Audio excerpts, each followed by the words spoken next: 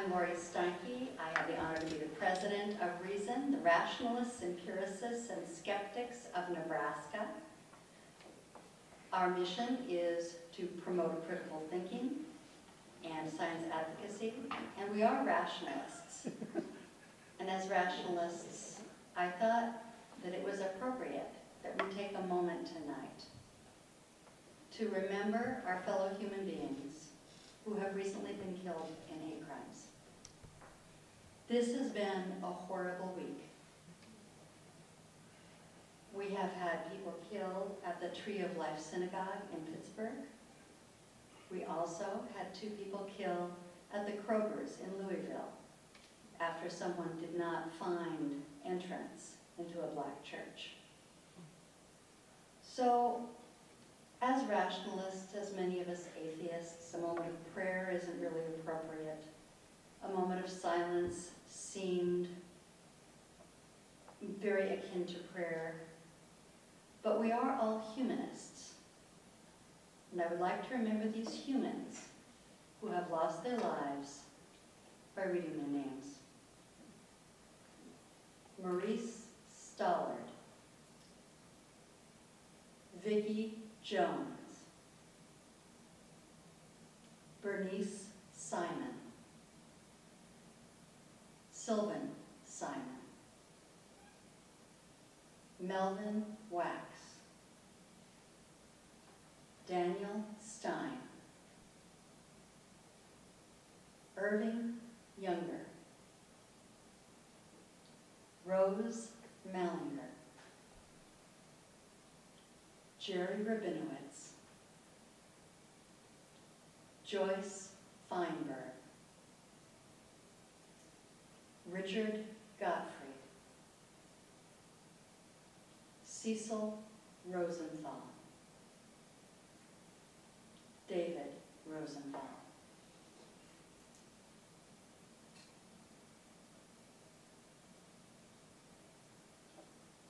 Tonight we're going to hear from Sue Crawford about patterns and predictions, the midterm election. And afterwards, I'd like to invite all of you to come out to Goldberg's with us, and we can brainstorm a little bit about what we can do to stop the proliferation of hate in our town, and what we can do to promote inclusivity here in Omaha. Sue, as I think all of you know, is a state senator for Legislative District 45. Yep. And she is also a professor at Creighton. And I will turn that over to you. I can give you a longer introduction, but I can let you read it some other time. Thank you. Thank you. Thank you. Well, I always have a plan B when I have technology. And so my plan B was to have printed handouts in case the projector didn't work. But of course it works lovely, it's wonderful. But since I already used the paper and the ink to produce these handouts, I'm going to go ahead and hand them out. So, and that way also, if there's a print that's too small for you to see up here, you'll be able to have it right in front of you. Okay, great.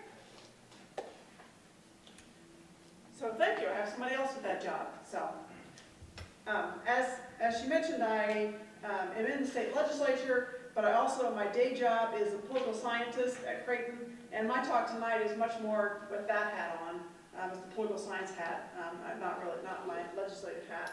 And so I just wanted to show you a few patterns and talk a little bit about different ways that predictions are made for the midterm elections, and share some of those insights with you. Now, right after I agreed to do this talk and gave the title, Patterns and Predictions, a good friend of mine, I saw him at an event, and he said, "You're out of the prediction business now, right?"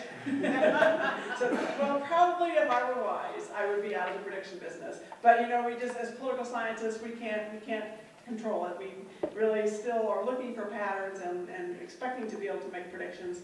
So I'm going to talk about patterns and predictions, and whether or not those are what we see this midterm election is something we have yet to see.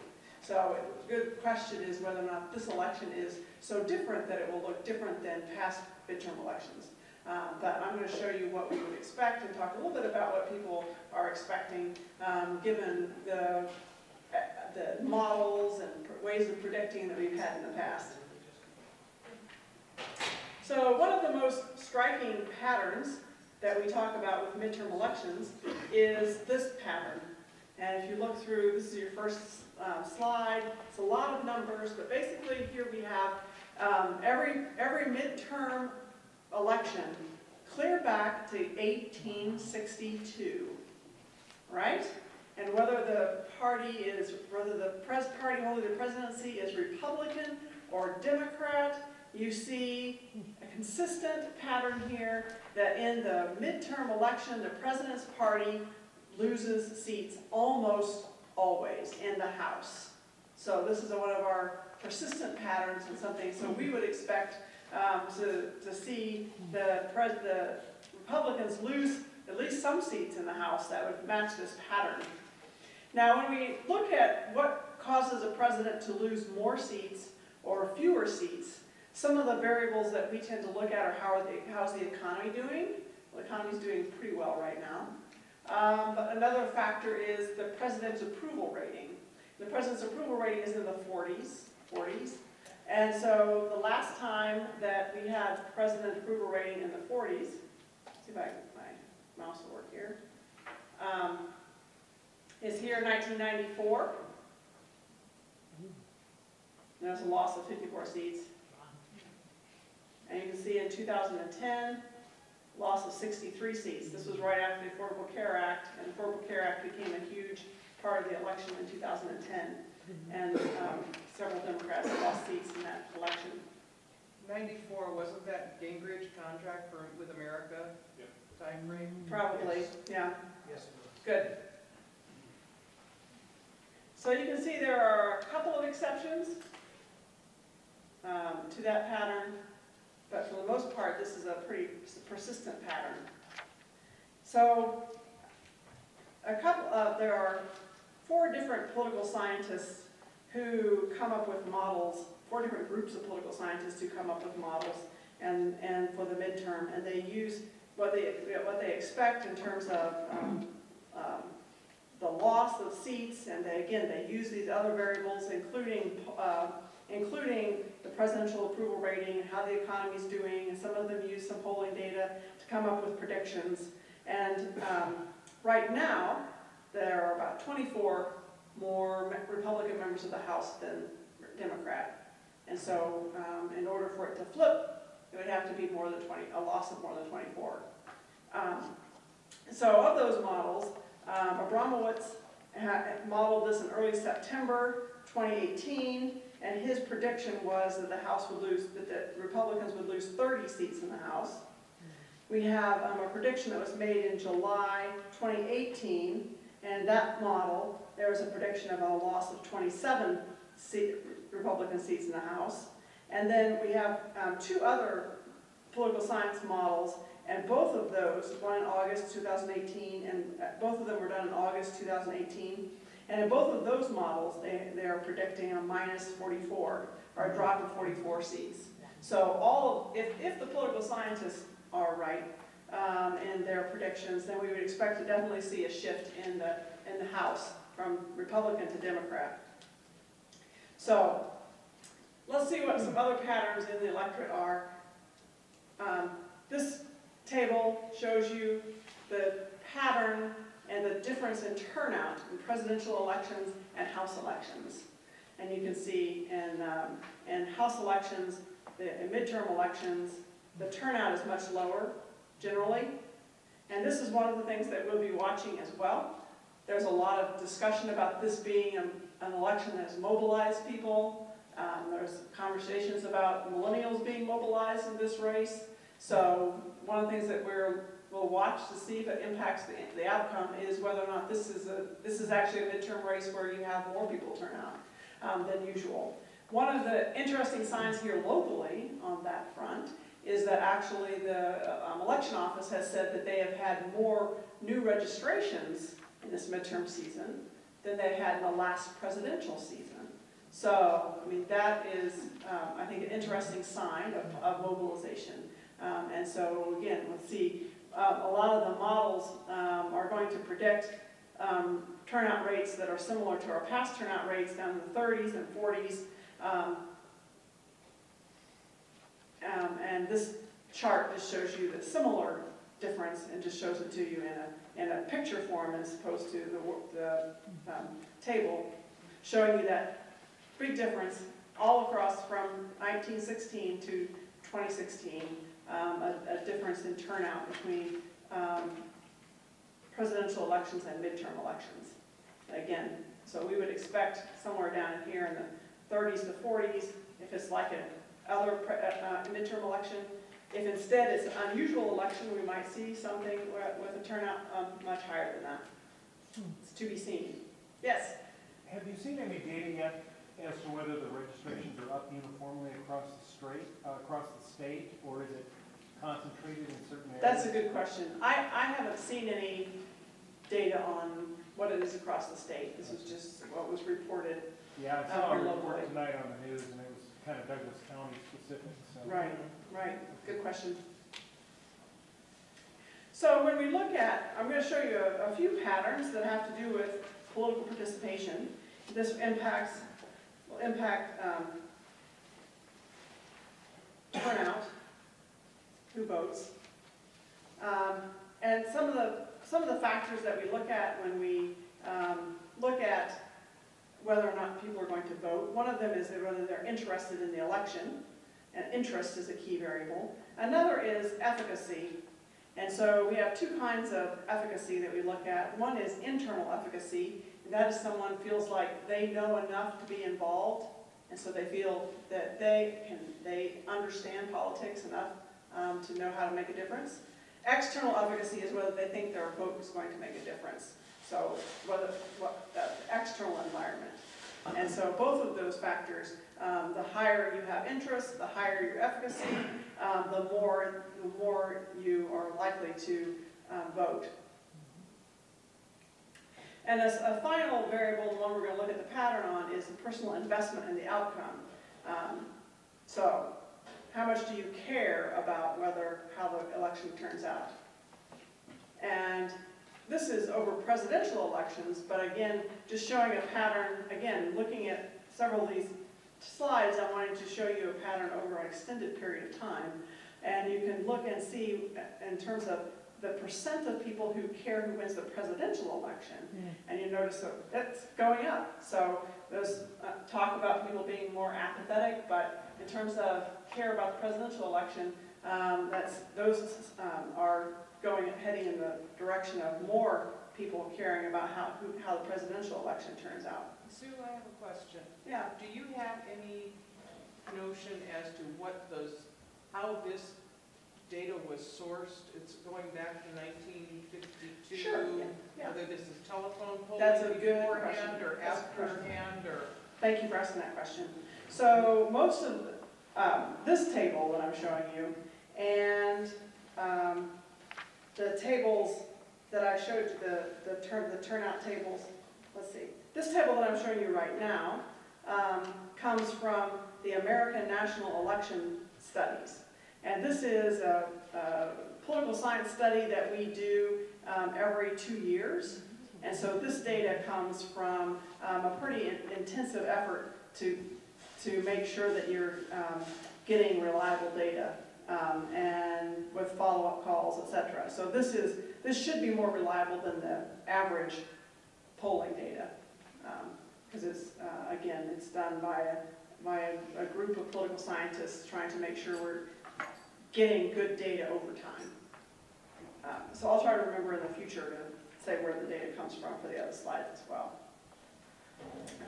The turnout is public data, so we don't have to worry too much about return rates or anything for that in terms of the turnout. Those are just public feelings numbers. are But feelings are another thing, yeah. right? So thanks for asking that question. Now this is actually from Pew Research Center, and is based on registered voters. And it was done in September 24th to October 7th, 2018. And so a couple of different things we might look at. The title, you can see one of the things that the Pew Research Center was pointing out was the young voters are less likely to say that it really matters who wins in Congress. So if caring about the election is something that drives turnout, we might be expecting in this election to see a similar pattern that we see in other elections in which the millennials don't show up to vote in very large numbers. And you see here the 65 plus super voters are also super carers. So they're persistent, really caring about saying it matters who wins Congress.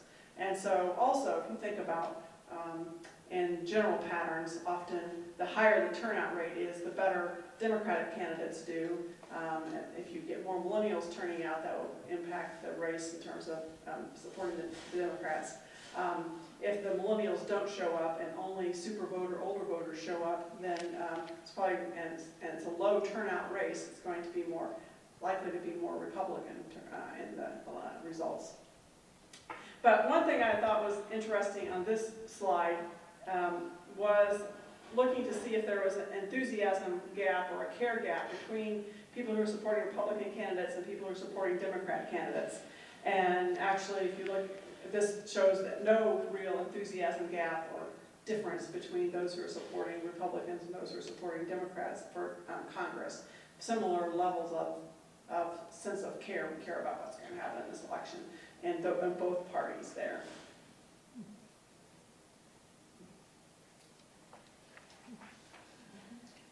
And not much of a gender gap either.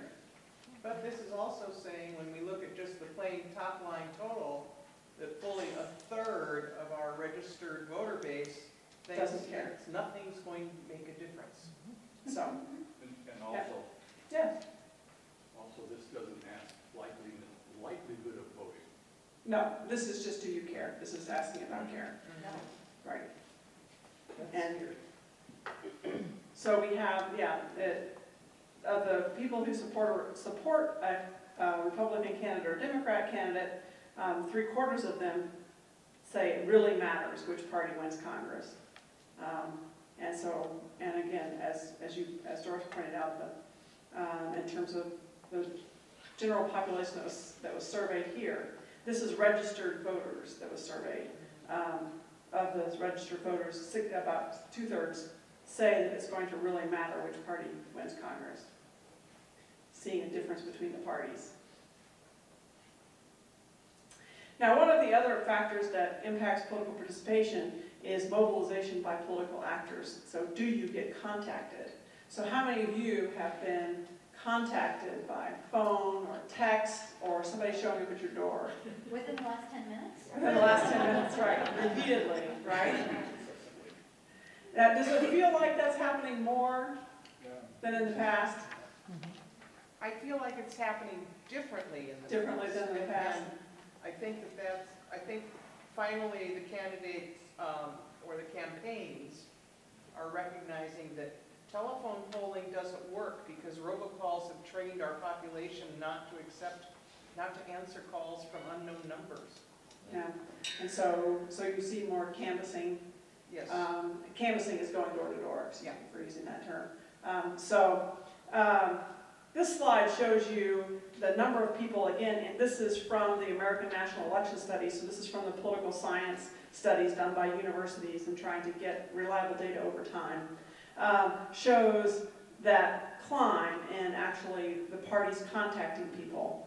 And I think what we've seen is really both parties now learning that canvassing really matters and that how much that contact the voter matters and really mobilizing that.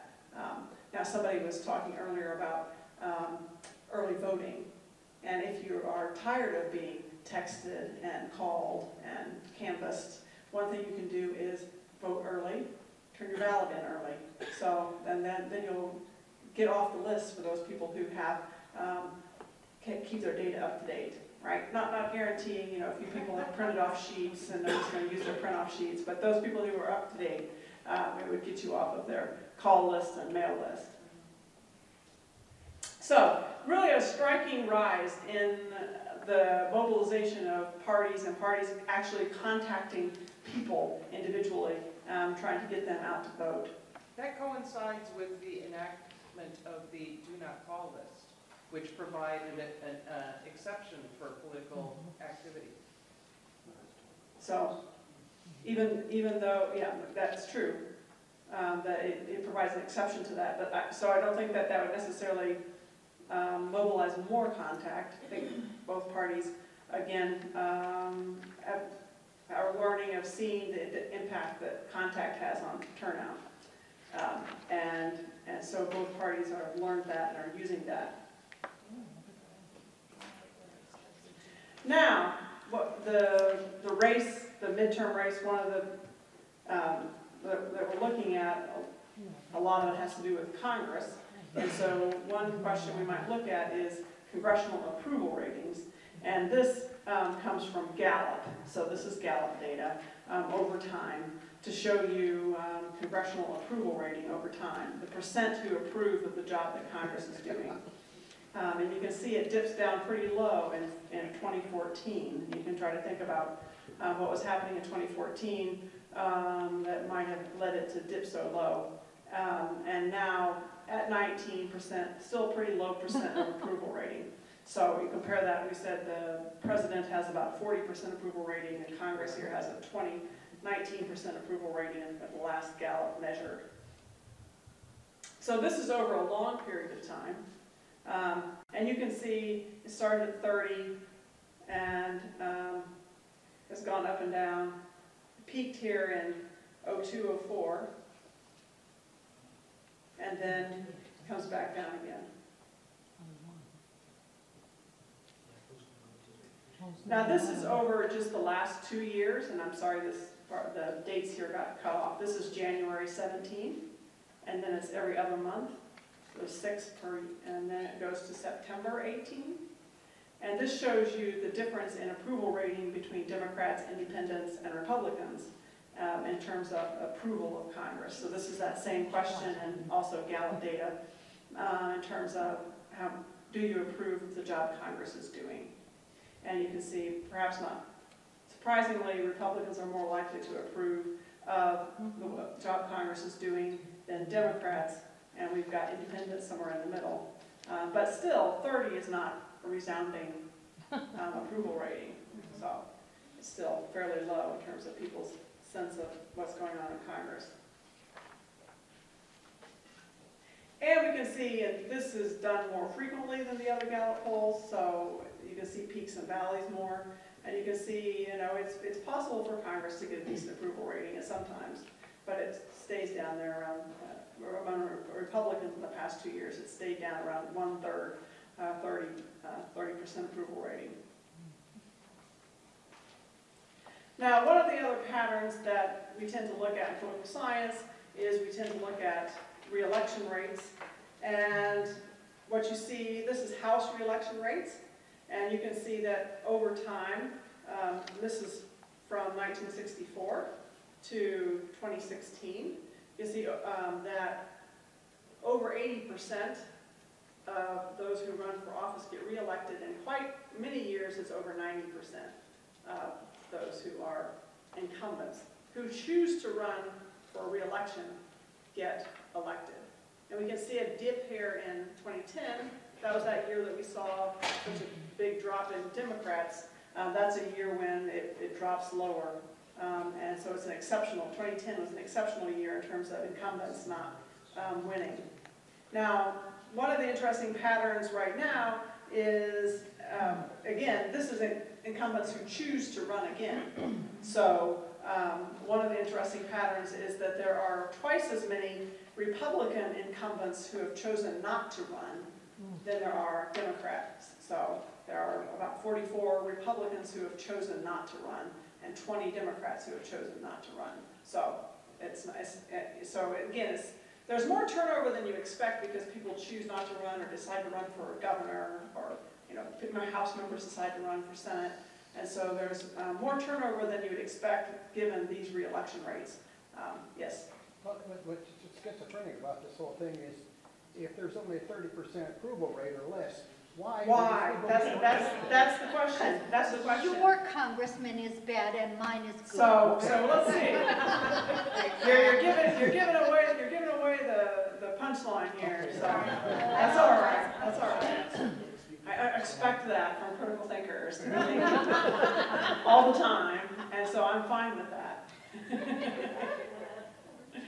So you can see in the Senate, the re-election rates are much lower. Still, here's 80%. So still, most of those who are running for re-election are getting re-elected, because this is about where 80% would run. But it's not near as certain that you'll win re-election as the Senate as it is if you are in a House race. And in terms of thinking about party dynamics in the Senate right now, it's most of the models, those political science models that I talked about for the House, those models expect some Republican gain in the Senate. And in part that is just because we've got, I think, 24 Democrats in the Senate who are up for re-election. And many of them were elected from more Republican states in 2012. And they had a good election season in 2012, and they got elected then, and now they're up for re-election. And so people, the predictions, political science predictions, expect that there's going to be probably, if anything, a gain of Republicans, a small gain of Republicans in the Senate at least.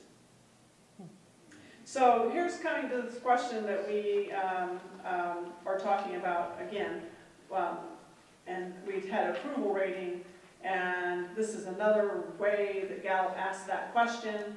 Tell me whether or not you think the following political office holders deserve to be reelected or not. How about most members of Congress? And you look in the pattern over time is in the 20s. So the pattern here, 26% think that most members of Congress deserve to be reelected. And 68% says they do not. So not even lower than the approval rating.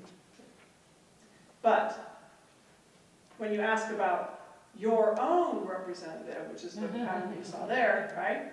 Ask about your own representative, and about 51%. That's what it takes to win, 51%.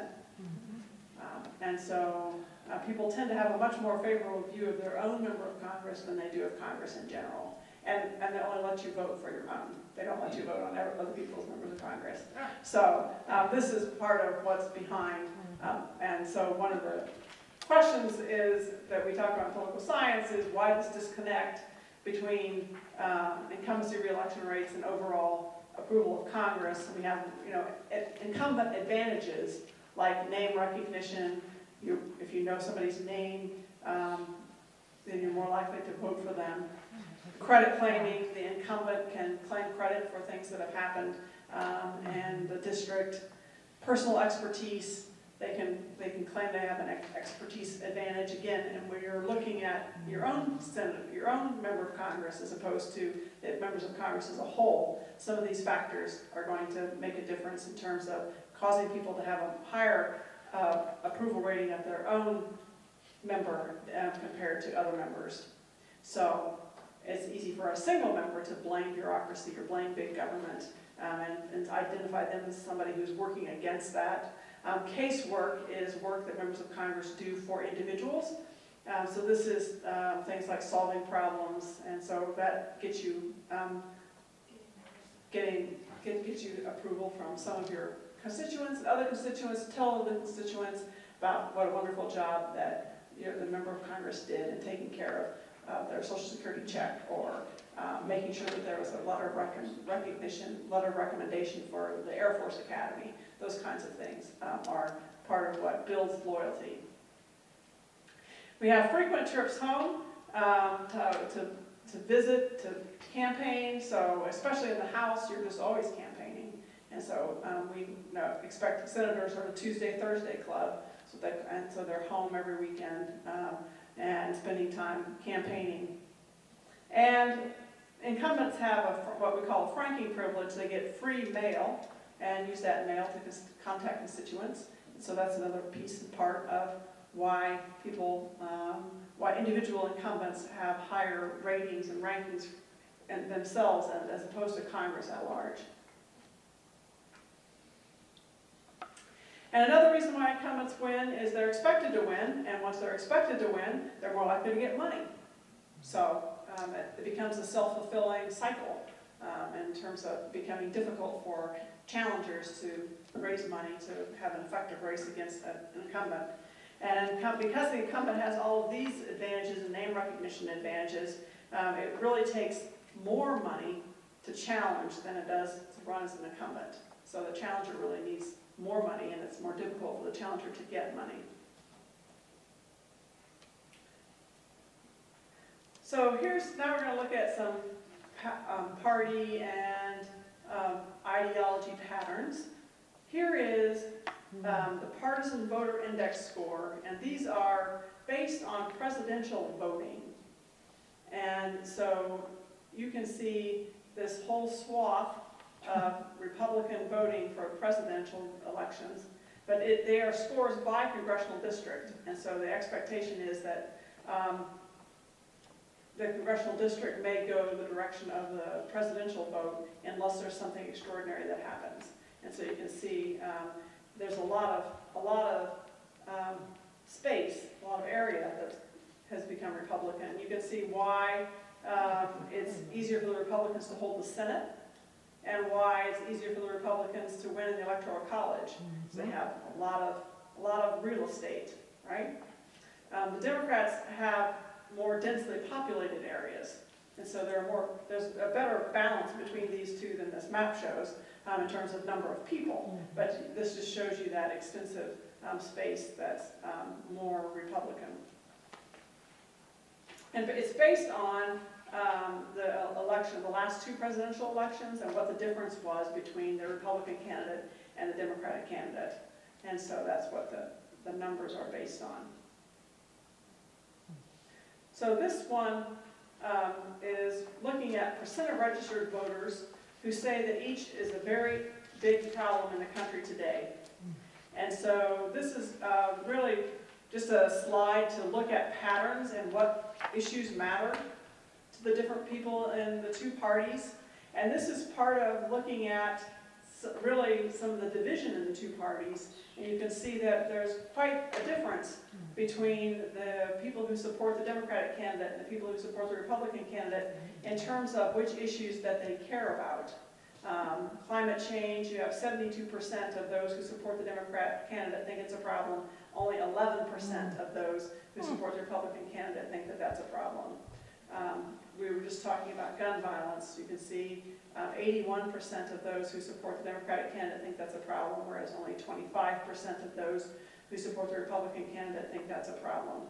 And I think as you go down, you can see in many issues there's quite a gap between the two.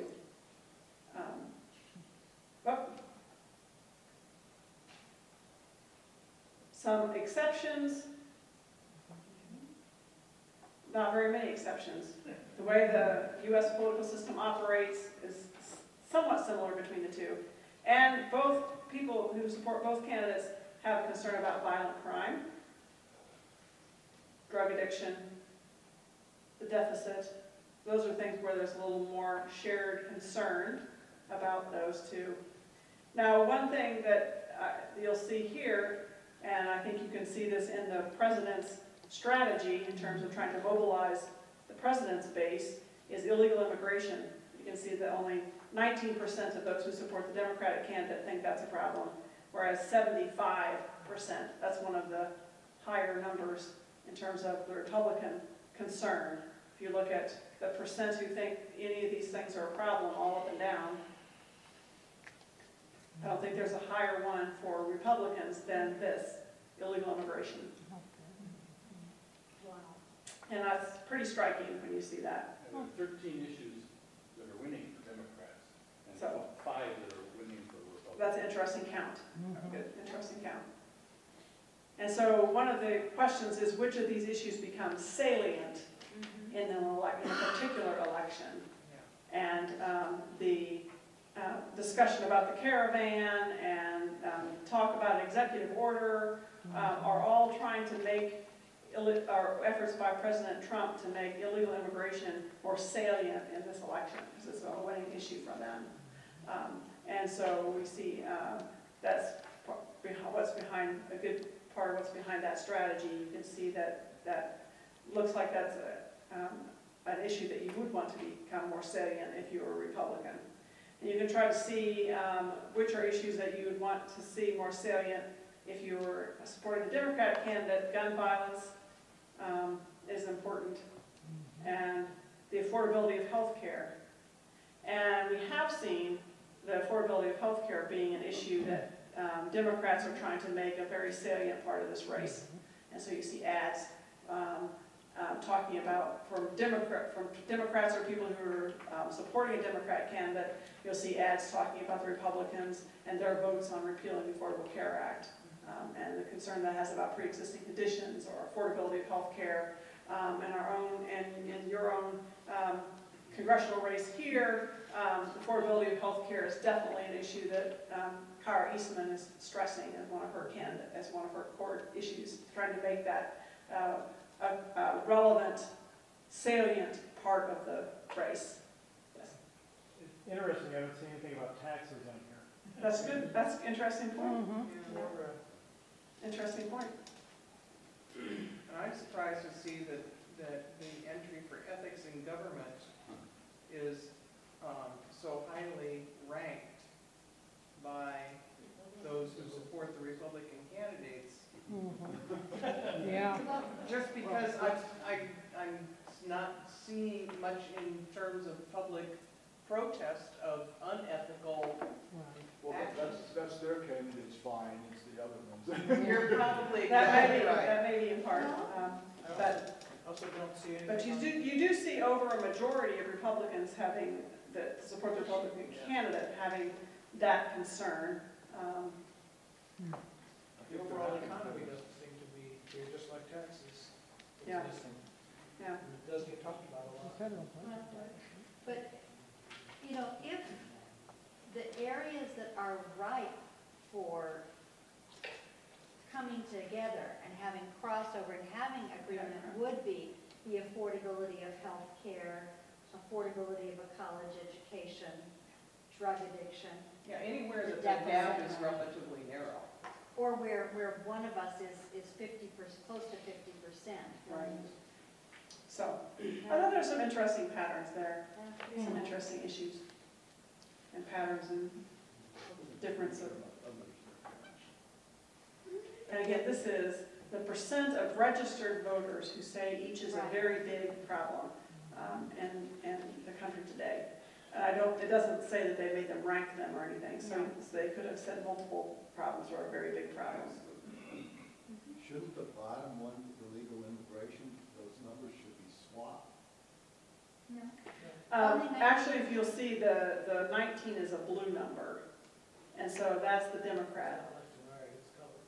Yeah. 19% of the Democrats think that illegal immigration is a big problem, and 75% 5% of of the the Republicans Republicans. think that it's a big problem. That's fairly good. So overall, in part, the Republican, the person who supports the Republican candidate tends to think fewer of these issues. They're on most issues, they're on the left, thinking that a smaller percent think each of these things is a problem.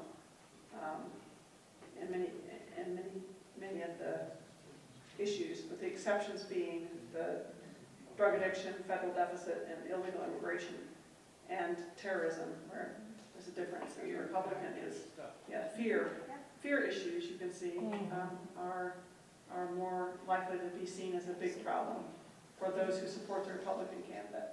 And many of these issues up here are ones where it's very difficult to mobilize or get attention to that issue by those who support the Republican candidate. Just one example of some of the polarization or difference between the two parties right now. One comment I would make is on that federal deficit, is how the Republicans don't care about it if their person is in power.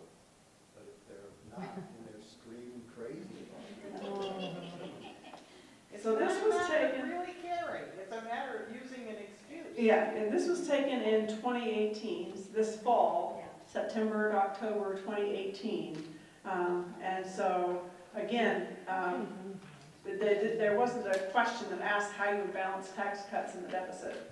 That would be the interesting piece to parse out if there's consistency there or inconsistency. If you just get to pick any problem and you don't have to make choices between problems, then it's easier to talk about the deficit as a problem if you have to ask which you would choose, if you would choose to get rid of a tax break or choose to raise taxes to address the deficit. You might get interesting, different responses. So again, one of the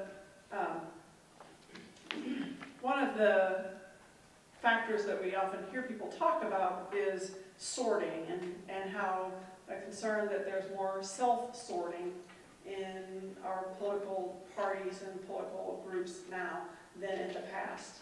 And I do remember when I was way back when I was an undergraduate in political science, we used to talk about one of the advantages in our political system was there was a lot of cross-cutting cleavages.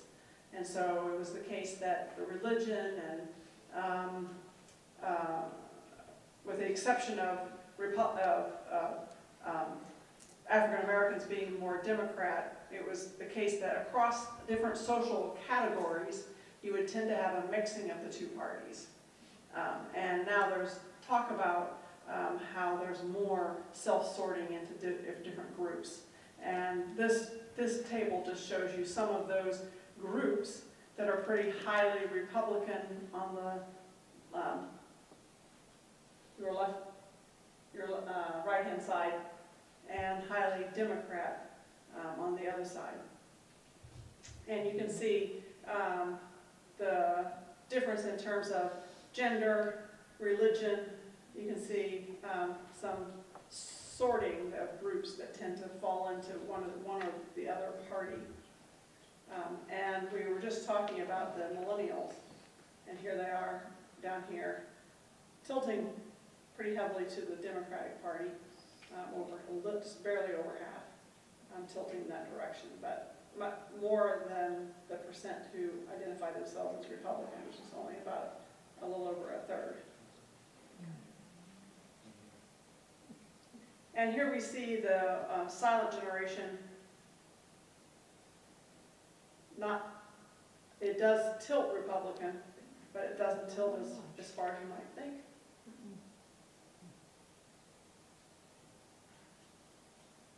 And so you can see some differences in the Southerners and white voters versus some of these groups that are on the side that tilt Democrat.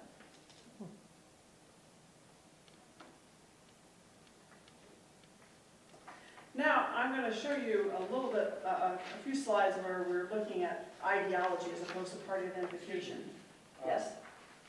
Maybe you're going to get into this later, but it occurs to me that blacks who are very largely Baptists, religiously unaffiliated, Jewish, and Hispanic who are very largely Catholics, that all of those on the Democratic side could be called non-WASP, whereas on the left side you got white evangelical Protestant, 68% Republican.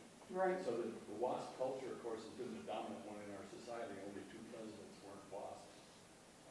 Or Joel, correct me, 3 if you count Martin Van Buren as a WASP, even though he's Dutch.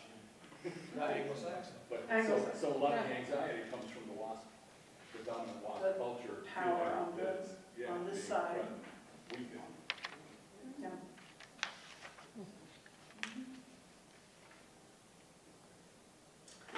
So I'm just going to give you our political science definition of ideology as we're looking at ideology. And with that, we're looking at the systematic way of thinking about the proper purpose of the scope of government when we're thinking about ideology.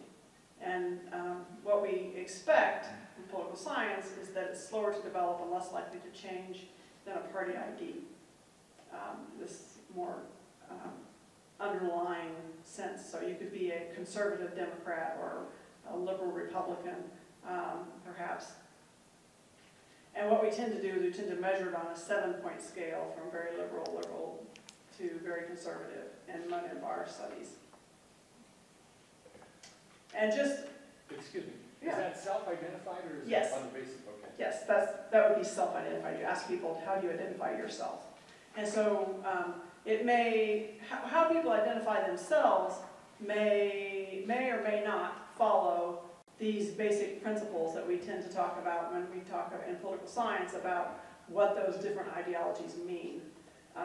But we tend to focus on liberalism. The notion about liberty is a freedom to do something. You know, you're empowered to do something, often in part by government action to empower or government action to prevent somebody from preventing you from speaking or exercising your freedom. But it's very much a focus on positive liberty.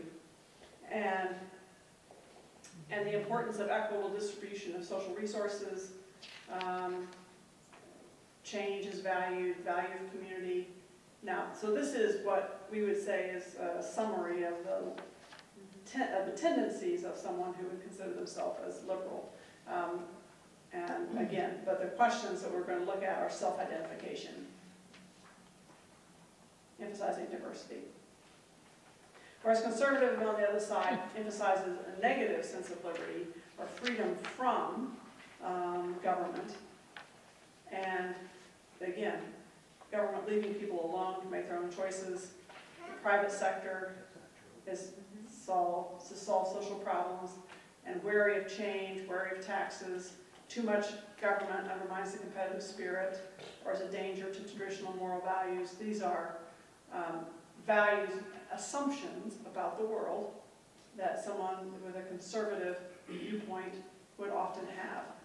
It's those assumptions about the world and how the world works. So, Number 2 seems to be changing.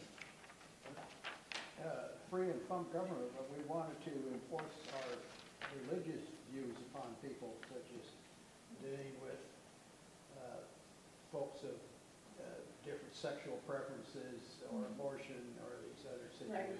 right. And when someone who is a conservative talks about that issue, like let's say sexual orientation, when someone who's a conservative talks about that, they're going to talk about it as a religious liberty issue, and they're going to talk about it as the case that we don't want government to tell us who we have to serve in our, who we have to serve or who we have to hire. And so, I mean, so that their frame on it is a liberty frame in terms of thinking about that issue. But it's their liberty.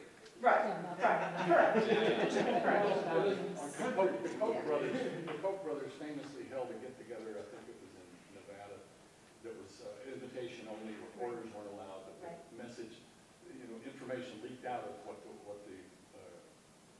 goal was and the thesis of the meeting. And it's always stuck in my mind because that's when they defined freedom from the conservative viewpoint. It was freedom from 2 things, taxes and regulation. So that's their definition of freedom. Freedom from taxes and regulation. Freedom from. So again, this is what we'd assume that are assumptions that people are and viewpoints, views of the world that someone who has a conservative ideology would hold. Excuse me, one more thing. This one about too much government undermines the competitive spirit. This is, of course, one of their assumptions, but as a factual matter, I'm sure you're familiar with the study that was done at Harvard, a transnational study that showed that nations with generous safety nets, social welfare benefits, had more entrepreneurship because, and they use the analogy of a tightrope walker. If you know there's a safety net to save you, you're more willing to take risks, such as starting a new business, because you know you're not going to end up on the street homeless. Right. The corporations aren't necessarily interested in small business. That's why we have corporate capitalism rather than mom and pop capitalism. So yes, these are assumptions. They're not necessarily grounded in empirical fact. or reason, right? Ideology and reason are not necessarily. In both cases, this is the way you think about the world. And that can be very sticky. We tend to think about that as very sticky in terms of the assumptions that people have. It's very difficult to change someone's assumption about one of these sort of core principles with facts. So, it's, if you have to get them emotionally involved in the issue to consider changing some of these assumptions, it's very difficult to reason with someone on one of these core assumptions. It's just facts. Yeah. So it's more difficult. I think that, as somebody who's in the education business, the cognitive science about how difficult it is to get people to learn and change their perspectives is quite daunting.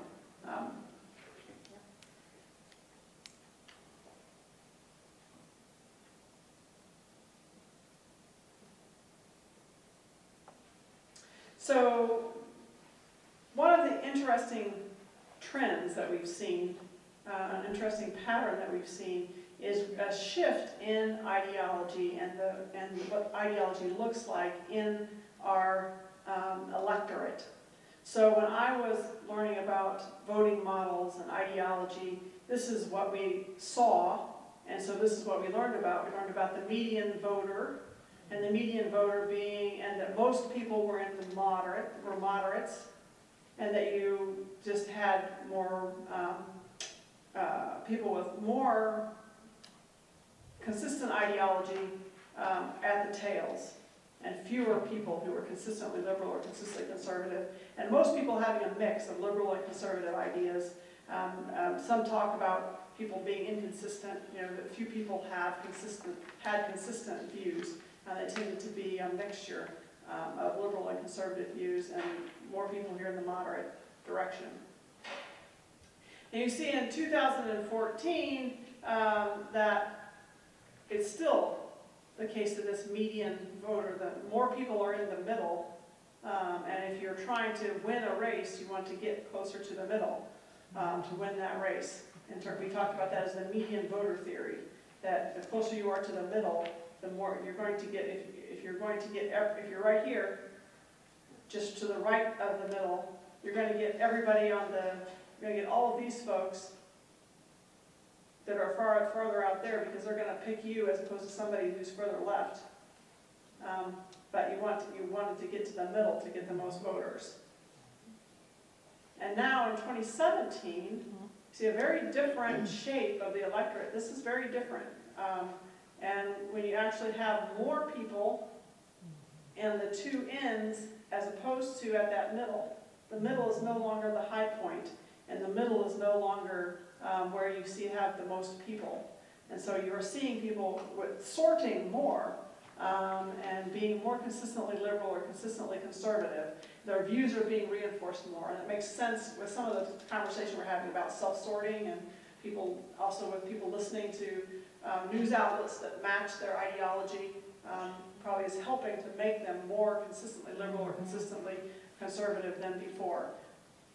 Sue, what does it mean that the median is, in the figure in 2017, there's much more room on the x-axis on the consistently conservative side than there is on the consistently liberal side?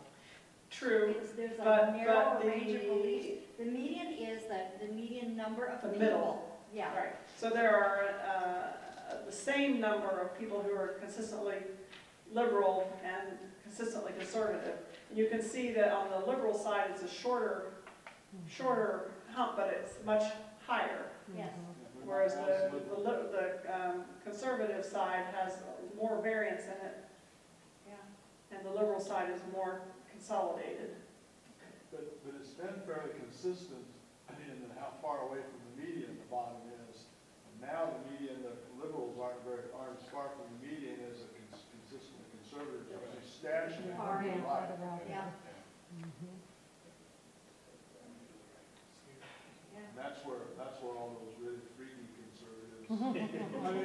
You see, it goes further to the right, and still Yeah. not a huge peak, but you've got a peak way out here. Right. to the right, and the liberal peak is here, closer to, and that's higher than what the conservatives are at that similar distance from the median. I read a deal about Europe, and they said that there are no true liberals in America, that there's left-leaning moderates and conservatives and radical conservatives. If they were moved to their countries. So this map puts the party identification on and looks at ideology by party identification and where the median Democrat is and where the median Republican is. And you can see in 1994, there was a difference between the median Democrat and Republican, but it was not far, and you still had more people in the middle than at either of the two ends. And by 2004, still the middle is holding fairly firm, and there's where the median Democrat is and the median Republican is. And you see a quite different, striking difference in 2017. The median Democrat and the median Republican now are quite far apart. And here you can see liberal and conservatism by party, so you can see this peak here, fairly far out on the Republican side. The median Republican is not out there at that peak. The median Democrat is kind of right at that peak. So I've noticed that like the big change happens between 2004 and 2017.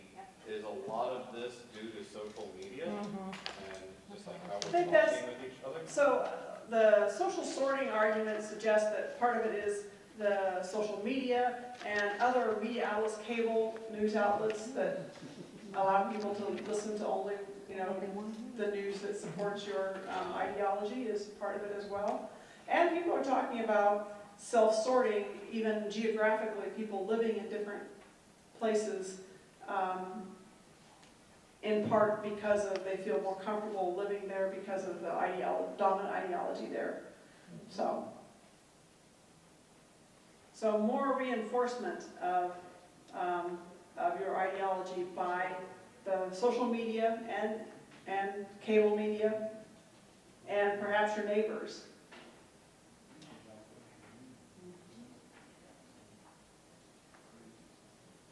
So I have a few questions so we can look and see where we might be seeing polarization or greater polarization between Democrats and Republicans on some of these questions.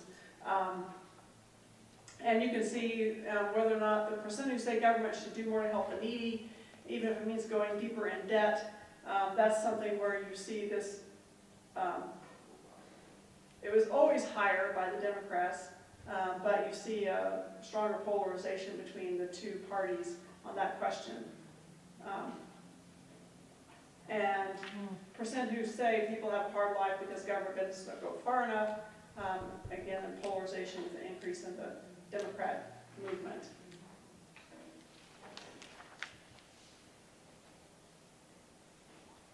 And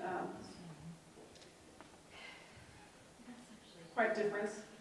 And the one that I think is interesting in terms of its shift is the immigration. And the percent who say immigrants strengthen the country because of their hard work and talents. Really, back in 2006, we've got a pretty shared agreement on that.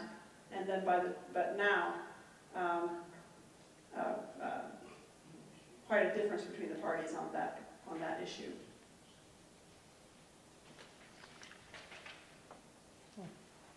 We don't have one here that says who's more interested in giving more money to the rich.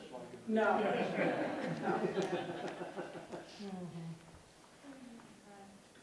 So the environment is also one of those issues where you see a growing polarization difference between the two parties. The environment seems to be the one where we're actually going in divergent directions, and some of the others were going the same direction with different speeds, but that one we're actually going Except for medium Americans. Yeah.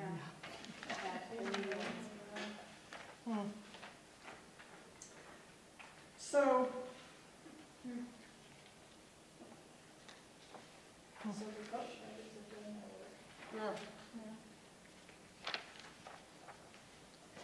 now, one of the arguments about polarization is that actually the polarization in the public has come after a polarization in Congress. And that we see, this is how often the parties are voting different from one another in the House versus how often they're voting different from one another in the Senate. They see that rising polarization happening starting in the 90s to the 2000s, continued polarization of how the members of Congress vote. One of the sorting dynamics that's happened that has that might be part of increasing polarization is the Southern Democrats, who were in this era Democrats, and then many of them that were more conservative shifted to become Republicans in the 90s, and so you see maybe part of the self-sorting happening as part of that difference of polarization in Congress as well. Are Southern Democrats now mostly black? That's a good question. That'd be, I would guess that would be the pattern, Yeah. given what we saw on the other slides. Now this is, I thought, a striking correlation. This is a strong correlation. And now correlation doesn't necessarily mean causation, but it's a striking correlation with the Gini index, which is a measure of inequality. And what we've actually seen is as inequality has gone up, polarization has gone up. There's stronger difference of the Republicans voting differently than Democrats on issues, and that and inequality have moved together.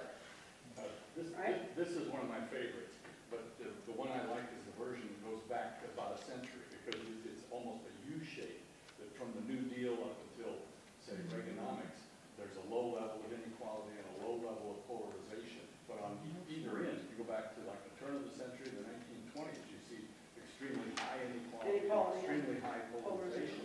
And you often hear people say that we are now in a period of we haven't seen such high inequality since the 1920s. It's almost a century ago. Wow. So that's interesting that the correlation goes in that pattern as well, in the other direction as well. So it's a striking correlation. Yes. And you can think of stories about why that's the case. We talk about, you can have, as you have greater inequality, the parties becoming more diverse.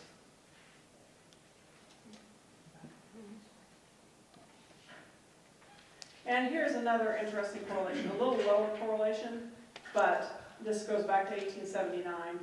Correlation between the percent foreign born and house polarization. And you see stronger polarization as the percent foreign born has increased. Would it be interesting to see a comparison between this chart and the previous one? In other words, do immigrants come into the country poor and increase inequality? I think the inequality is strong enough. I think it goes beyond that. But. Immigration wouldn't be the only cause, but I'm just saying that large numbers of immigrants, especially in the 1920s, when they were from southern and eastern Europe, poorer countries. So, see, I've enjoyed looking at these patterns with you. I have on the slides some different places where you can go to see predictions. We've got really two prediction sources that people reference the most. 538 is really Nate Silver had a reputation for being accurate, and so he has a good reputation for the whatever magic sauce he uses in predicting, being able to do it well. Until 2016. Until 2016. So, again, then we come back to this question of whether or not we're going to have, whether politics has changed or not. I'm trying to get down to. I'm not sure what generic ballot Hit escape. Sue, hit escape if you want to get to your.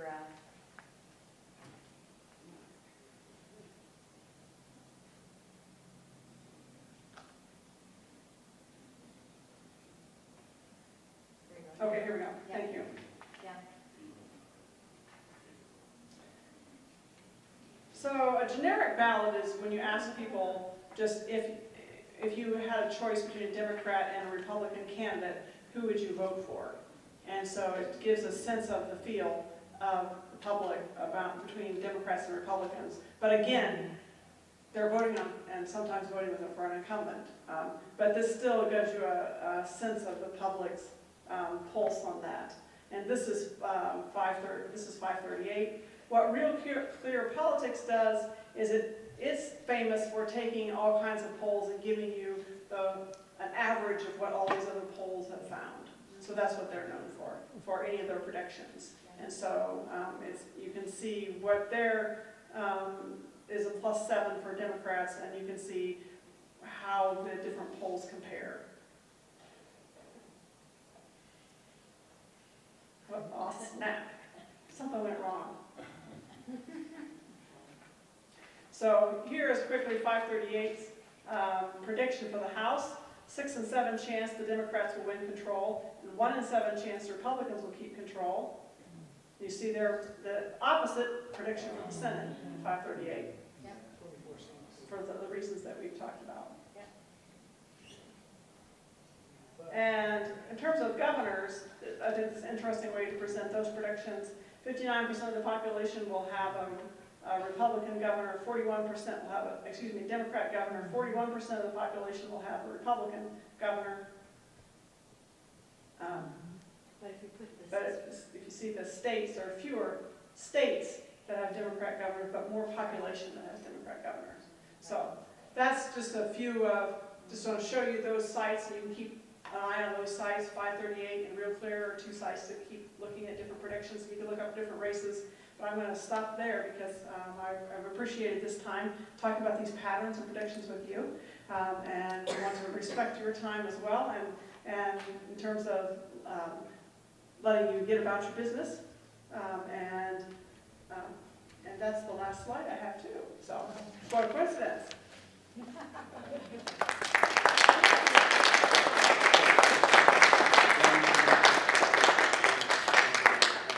Well, I know we had asked you many questions during. Do you have a little time to take some questions or no? I can try.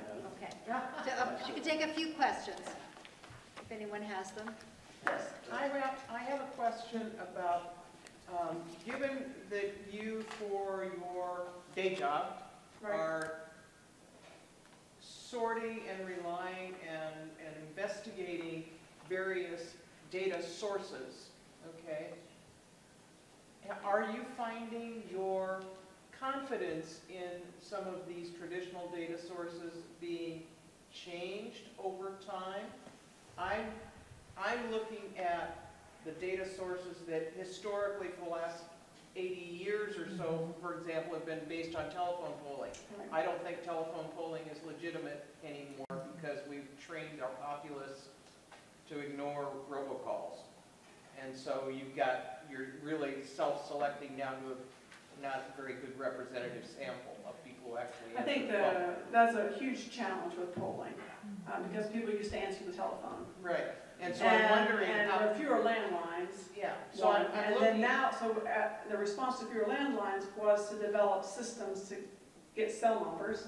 Right. And so now I think they're less reliant upon landlines, so you have less of the landline bias, but then still you have so many people who just simply don't answer the phone. Right. And so my question and so that to you changed. is... So that makes it less reliable. Yeah. Yeah. because you have a lower response rate and more self-selection in terms of who actually responds. Right. So what we try to do in, From your in perspective, political how are you science- dealing with yeah, that? Yeah. So from a political science perspective, one of the ways that you deal with that is you try to look at the patterns of who did respond. And then you see what are the patterns of who did respond. And then you put weights in your analysis to make up for the fact that there, like, let's say fewer millennials responded. And so you put weights on the millennials that did respond to try to shore up what it would look like if you actually had the same number of millennials in your sample as you had in the whole group. But that assumes that those millennials who answered are similar to the other millennials, right? Yeah. So it's a challenge, it's a real challenge. Yeah. And so in terms of people answering polling, and again, I think it's a shifting politics as well. And what will be interesting to see, as somebody said, 538 was very accurate until 2016. So it'll be interesting to see what happens in this election. It's a different response as well. Somebody in the back. Yeah, that kind of goes back to, my question was going to, about the general, the generic ballot. Is that just blue and red, or does it take into consideration, it doesn't look like it from there, but like libertarian? No, it's just Democrat and Republican. It's just the two? Right. Okay. I could have looked it up in the line. Oh, that's all right. Okay. And so this shows it over time. Feature. Okay. I don't recall if it was 6 or 7%, but one of the many noon forum broadcasts I listened to said that the gerrymandering gives the Republicans about a 6% wipeout rate, that they would have to have a 6% bias toward the total voters for Democrats to win the majority of the House of Representatives because of the gerrymandering districts. So the Republicans were very strategic in 2010 in terms of state legislative races. And they had a strategy to win state legislative races to shape districting in 2011. Was that They were Tea very- Party year? Yeah. Yeah, that was also, when it was that year when we saw at the very beginning of the slides, we saw it was a year that many many Democrats lost their seat in that same election. And again, I think it was Tea Party mobilization, very much so, and anti-Affordable Care Act mobilization right after the Affordable Care Act had passed. And so even state legislators found their races being dominated by that question about Affordable Care Act, and they were fear and concern about it at that time. So all that really came together to give Republicans and state legislatures a majority in many of the states, and so that then shaped the lines that we saw in states, including our own. Do you have a suggestion for a fair method of drawing lines for districts? So, personally, I think that independent commissions are more likely to be able to draw fair lines than when it's done entirely by a legislature. But also, another path to try to create the fair lines is to require that the maps be drawn by legislative research office. And that's partly what Iowa does as well. And even if you don't have an independent commission, if you can require the maps be drawn on a neutral computer and not allow people to come in with their own specialized consultant maps and amend a specialized consultant map, it's part of making it more fair, is that you set up the program to not allow it to consider some of those factors, like who's been winning in the past.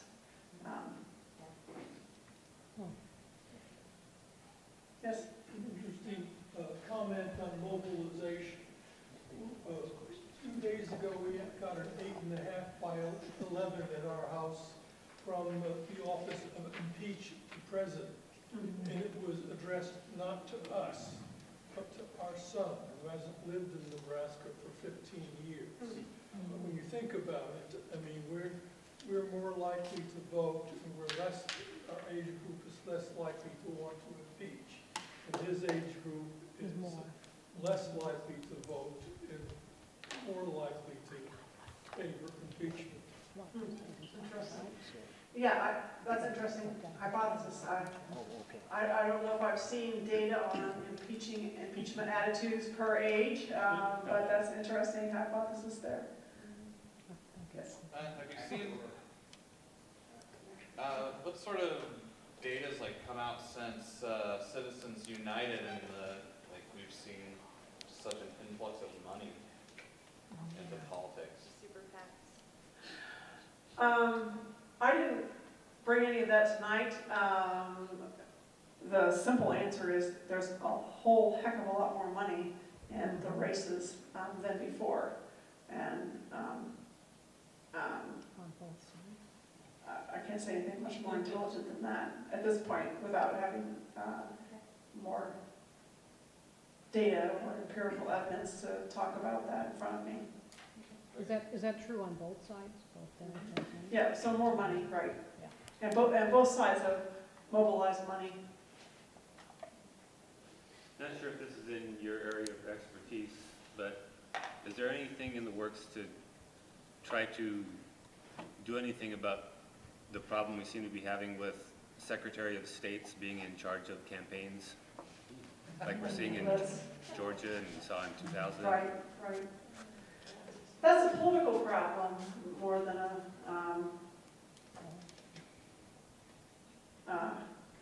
political science answer that we can come up with, because it is an elected official, it is an elected position, and the party, whatever party is in charge, you would expect, from a political science perspective, you'd expect them to have some incentive to use that position.